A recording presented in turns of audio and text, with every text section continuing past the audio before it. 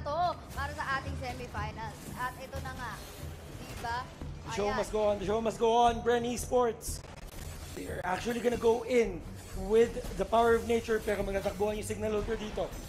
Pero I think pwede nating, habang wala masyadong action na nangyayari, gawa muna tayo ng rundown para sa ating mga players dito. So yan, para sa side ng Bren Esports, we have here Hayes. Para sa Grok, we have Rebo. Para sa Sams, si Payne gamit-gamit ang Lolita. At si Yuji naman para sa Harry Coco with that Claude.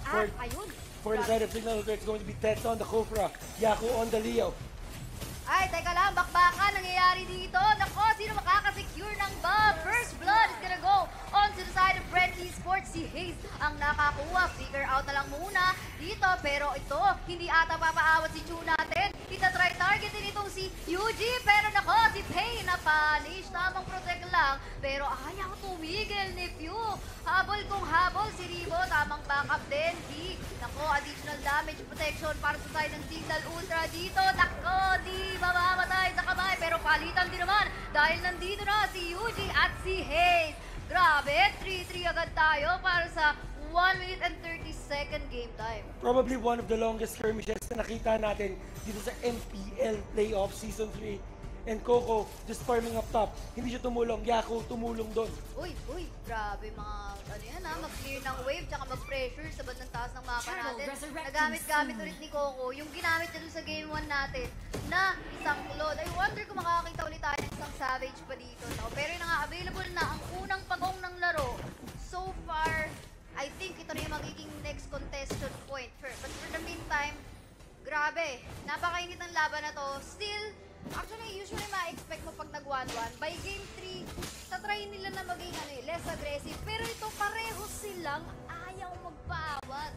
They're just securing their jungles. Yun kasi yung, yun yung idea ng bawat teams. Secure the other jungles, go for the invade, and Bren Esports has that idea just because they have the Grok.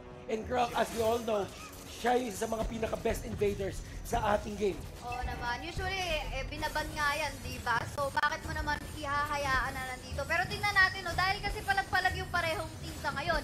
Pero ito, nako, tamang objective muna si Yuji. Hindi yata bababa yung Torre dito. Pero tatlo naman ang nasa side ng Cignal Ultra. Nako, na-knock up. At ayun, nawala sa mapa. Ito, nakatapat. Nako, si Hayes. Knock-up mga kaibigan. Payne dito, hindi natutuloy yung kanyang Luminant Blast. But still, that will be the end of the engagement. Doon sa may middle lane, nagkakaroon ng onting push, but still Rebo and the others trying to run away. Pero natulak siya pabalik, opening his ultimate, but still, they won't be able to kill Rebo kasi masyado ding makunat.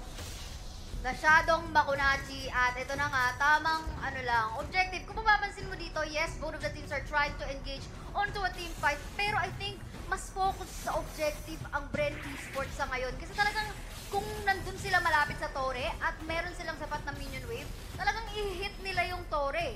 Kaya kita mo dito, bawas-bawas yung buhay ng mga Torre natin onto the top lane as well as in the bottom lane.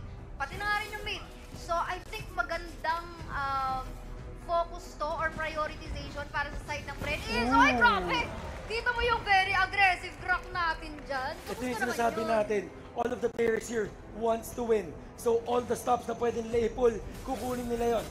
Nako, ito, makikita natin dito. Zaman Force has been popped. Mukhang pepensay nila. Minowan Fury, 2-man yun ha. Pero teka lang, Bren Esports focus lang sa Torre. Hindi ko naman namin sasaktan dyan, Minotaur. Pero ito, sa batataan ng mapa natin, 3v2 situation na ba ito, Kuya Butters? Hindi, tamang back away muna dito ang red team natin. Jump out, slide away. Hayes dito with the intercept. One charge again.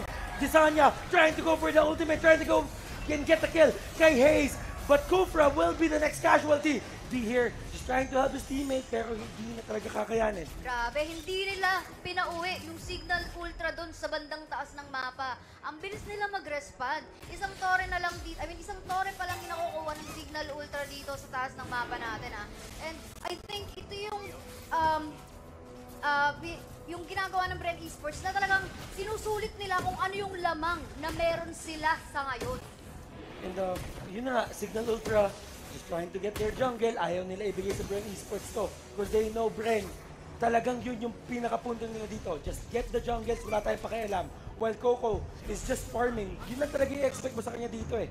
Basta as long as makuha niya yung items niya, hindi nila iisipin yung late game. Gigil kung gigil. Yan ang pakiramdam yata ng Bren Esports ngayon. Gigil sila na bumalik sa bandang, sa upper bracket natin. Kaya naman lahat, pinapersa nila. Alam nila may kalamangan sila dito. Pero I think hindi pwedeng ganun lang ng ganun lagi. Kasi nakikita mo, sa mga number of kills pa lang natin, alam mo na palag-palag din yung Cignal Ultra eh. Naspotan siya dito. He does have enough charges for a Minoan Fury. He can go in. Does he have the flash? Hindi yata. Wala yata. Nako, teka lang. Ayun. Mukhang makikipagbakbakan na naman ng Bren Esports dito. 3 ang sinusubukan nila na hulihin. Pero nakapag-mamba out pa ang Cignal Ultra natin. Few just charged up dito. Kaya niya kunin Yaku. Tinamaan ng Blazing Duet. Although he's not gonna get that kill. Pero nagkakaroon ng engagement dito. Luminous Blast sa apat. And this might be the clash na hinahanap ng Bren Esports. Uy, grabe naman. Hindi pinatawa dito si Few na huli na face check sa brush. Susunod ka na, di kahit nag-Minoan Fury ka pa. Huhulihin ka namin, Balbon! And that is a triple kill for Yelly Hayes. While Coco steadily farming, ito yung pinaka-problema nila. Coco right now is at 0-0-0. 100% uptime sa kanyang farm dito. Paano mo pipigilan ito mamaya? Alam mo, ito kasi naman usually, kapag sa lineup mo, wag wala kang marksman, gusto mo ikaw na yung makapag-lead, umpisa pa lang ng laban. Pero Bren Esports, pina-online agad nila. Itong si Coco na gamit-gamit ang ating Claude. Mukhang non-stop na to para sa Bren Esports. Hindi na nila hahayaan pa ang Cignal Ultra. Pero knowing Cignal Ultra, being as the comeback queens, mukhang may pag-asa pa. Pero tingnan natin sa taas, Tess will try to back away. Ay, nakakuha na naman ang kill si Coco doon. And Hayes laying the grok of his life. This is the grok game of his life.